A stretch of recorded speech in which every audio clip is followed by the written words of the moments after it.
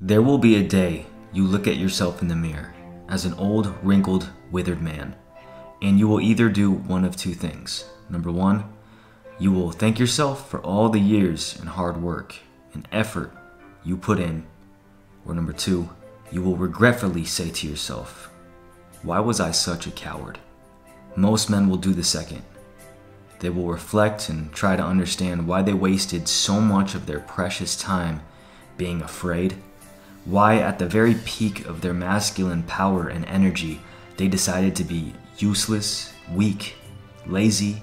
The only conclusion that they will come to is that they were a coward. My brothers, do not conform to the patterns of this world. Do not conform to culture standards and trends. The world is not for you, it's against you. The world wants you to waste away your masculine energy.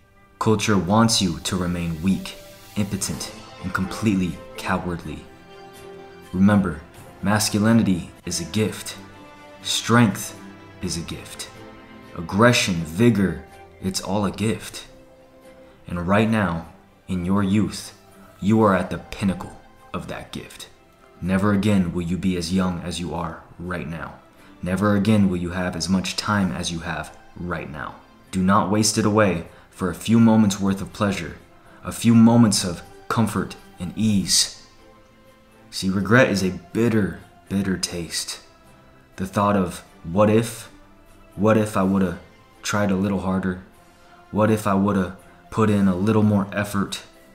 What if I would've been a little more kind, helpful, and lived a little more purposeful? Remember this one thing, my brothers. There are two dates on every tombstone. There's a date of birth and a date of death. And you, me, and every other man on the planet are guaranteed both of those two dates.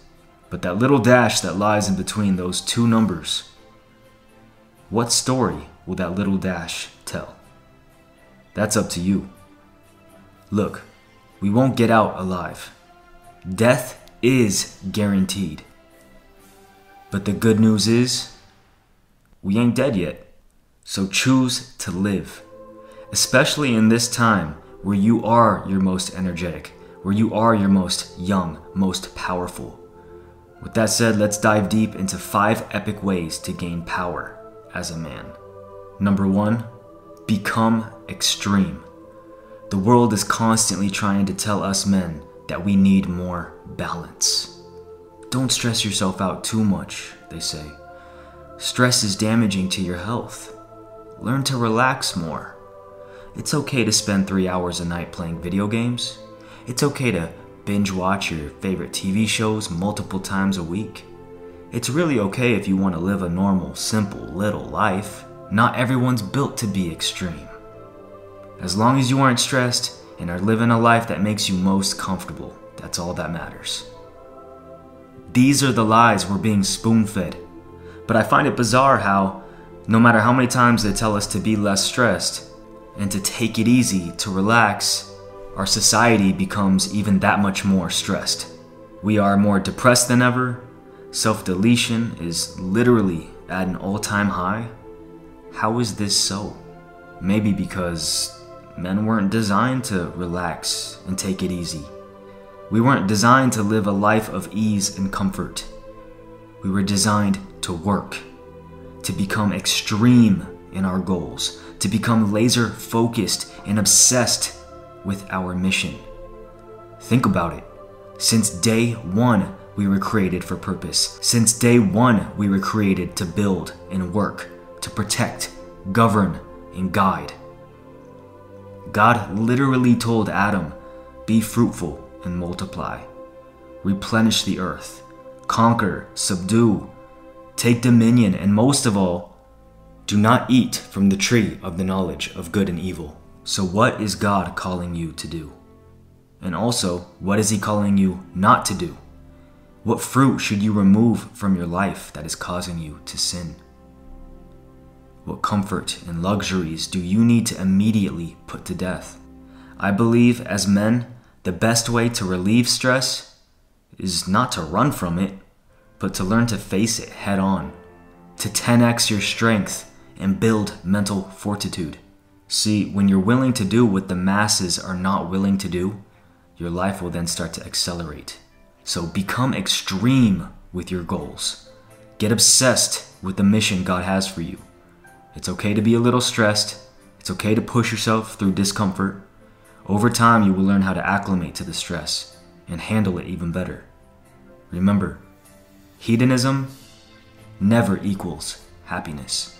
Number 2, get people to depend on you. When you're in a position that people literally need you, they can't achieve what they want without you.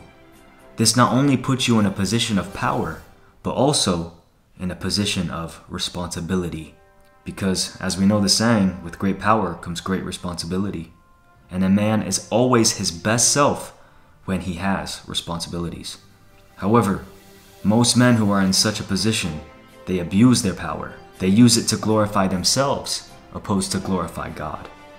They use this power for selfishness, opposed to selflessness. See, you and I, my brothers, we've been called to use our power more virtuously, to use it not just to build our kingdom, but build up the lives of others. This is why you must get people to depend on you. Build a strong family unit, build an empire, build a business, build something that contributes and allows others to rely on you. This will force you to become your most powerful and most masculine self. But be aware, the more people that rely on you, the more pressure you will face. The more you will be held responsible. So don't take that position lightly. Let it build you up. Let it draw out that king within you. The Bible says, when I became a man, I put the ways of childhood behind me.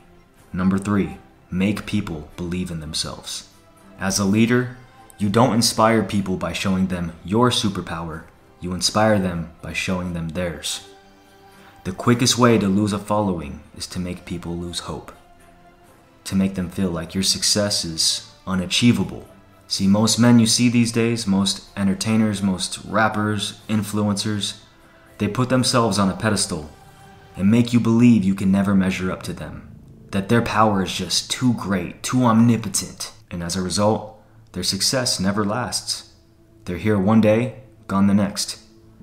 But the ones that give hope, the ones that shine the light and show the way, the ones that build up other leaders, those are the ones that stay. As men, we're called to shine this light, to show others that anything is possible, to show them that your success is attainable, and to give them the necessary tools to achieve what you have achieved. This is how people will continue to follow you. And number 4, create a tribe. It's wild how communication has never been easier, yet communication is also lacking more than ever. While we may not be able to choose what we go through in life, we do get to choose who we go through it with. While aloneness can be helpful, loneliness is destructive. Think about this. What do fighters have? They have a corner. Round after round, each time that bell rings, they go back to their corner, and there awaits their squad, their tribe. And they're there simply to wipe the blood off their face, hydrate them, encourage them, and guide them along the fight. See, every man needs a strong support system when he's facing his own battles in life. Being Mr. Lone Wolf and isolating yourself will destroy you, but choose your circle wisely. Better to be alone than in the wrong company. Remember, you cannot surround yourself with blindness and expect to see. You can't hang out with a bunch of low-life, defeated, no-vision men and be an overcomer. And if you're down and your whole inner circle, your whole corner is down, well then down becomes your new normal. See, the 5 people you spend the most time with don't necessarily reflect who you are, but instead reflect who you will become. You are in an age of spineless men, so be aware and connect with a tribe that will sharpen you. Become the very man your future self is thanking right now. Sign up today, get instant access to my Masculine Masterclass, and watch your life completely transform in the next 3 months. Thank you for tuning in, my brother, and I'll catch you on the next video.